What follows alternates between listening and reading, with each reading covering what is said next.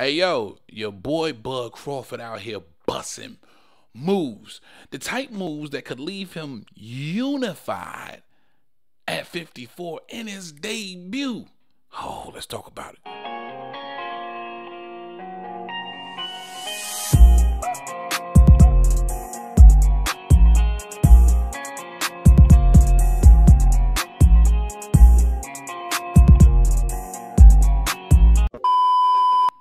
I don't care what y'all say, man. That intro a bop. What up, YouTube? Big T.O. Heavyweight Boxing TV, man. If you don't get your big goofy ass in here and hit the bag, hit that like button for your boy. That helps the channel. You know, I appreciate that love. Shout out to gang, man. My bag hitters. Y'all know the count. Big shout out to not just subscribers, but members. My guy out to BX, the Boogie Down, my man John. Of course, Sean and Don. Hold the goddamn phone. And Mark Nash TV, man, I truly appreciate y'all. Now, if you want to become a member, support your boy. If you appreciate the content and the consistency, hit that join button down here somewhere, man. Rock out with your boy. All right, if you're catching me for the very first time, please hit that like button, hit that subscribe button, smash that notification bell so you can get all the content. All right, man, look, Bud Crawford, what can I say? It's time to put on that promoter hat, Bud. You want a co-promotion, a deal? You got to get out here and find you some work. I think we all can agree. I think it's the consensus. If you're paying attention to the sport of boxing, you understand that the PBC is reluctant to really work hand in hand with Bud Crawford. They wanted to sign him to a multi-fight deal with PBC. Bud said, yeah, you know, I want to move around a little freely. You know what I'm saying? So they're going to be reluctant to make any one of these fights for one of these titles with Bud Crawford. I think it's apparent. I think it's obvious that that's going to be the situation. Why, you ask? Well, because, of course, Bud has activated that super champ status with the WBO. He's supposed to be next in line with Fundora. Unfortunately, because of the injuries, Tim Tszyu put on Fundora's ass. He's going to be out of boxing or suspended for the next 6 months. Probably won't be ready to fight till maybe November, December, end of the year, maybe even first quarter of next year. You don't know how this thing's going to play out. And that's the fight that Bud wanted. If not that, maybe the Tim Tszyu fight, who will be healed up a lot quicker than that.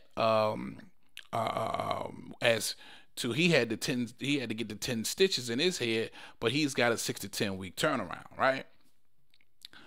They more than likely not going to make either one of these fights with Bud Crawford. Let's keep it funky. You know, at this point, it just appears that they're going to freeze him out. Doesn't really look like any negotiations going on. Lukowicz has already gave you his perspective. The manager and promoter of Sebastian Fundora. That fight more than likely doesn't happen.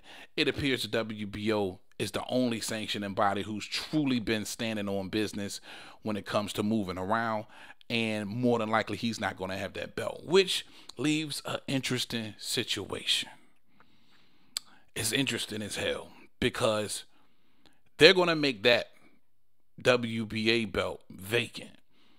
And of course, with Bud's super champ status activated, he'll get to fight for that vacant belt. And it appears that Madrimov and company, Israel Madrimov, and there's going to be a lot of criticism about Madrimov. Now, mind you, his last fight was in Saudi Arabia.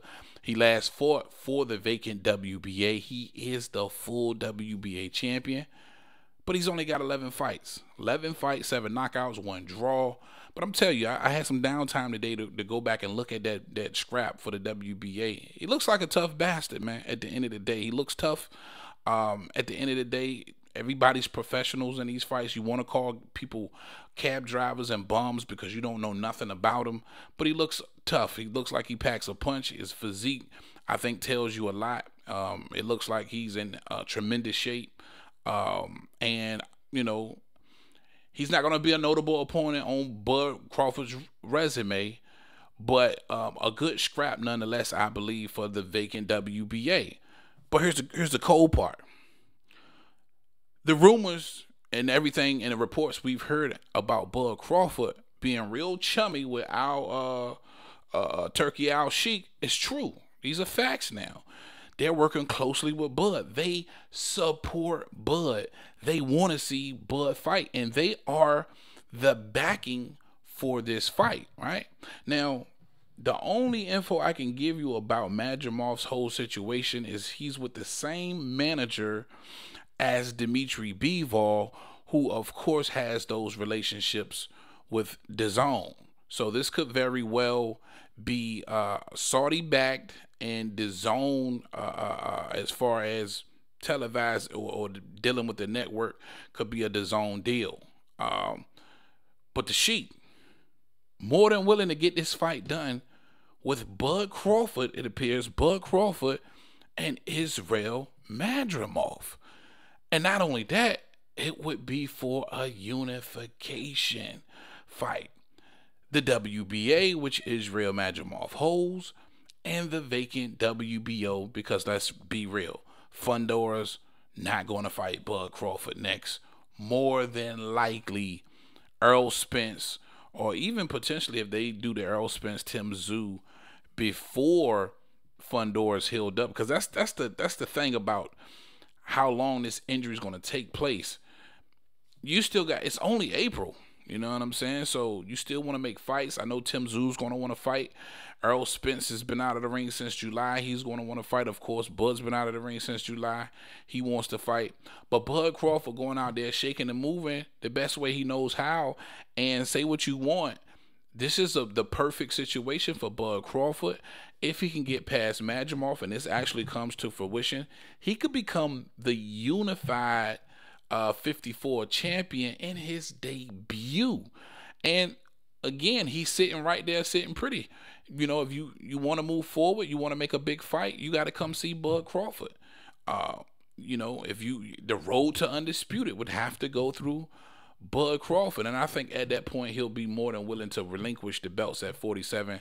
Let's keep it funky, man. He's probably not going back there. Shout out Jerron Ennis, man.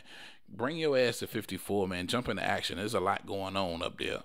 But Bud Crawford sitting right there, looking pretty at 54 with 2 scraps.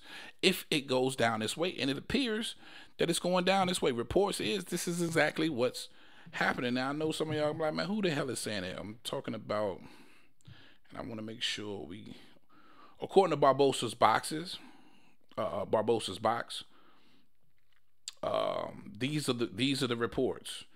Now, as far as I know, it's a lot of people close to the camp in talks with what's going on over there in Saudi Arabia. And again, Madrimov last fight for the vacant WBA was in Saudi as well. Now, I'm just giving you what's being reported. I'm not telling you that I talk to these niggas. This is just what's out there in the atmosphere.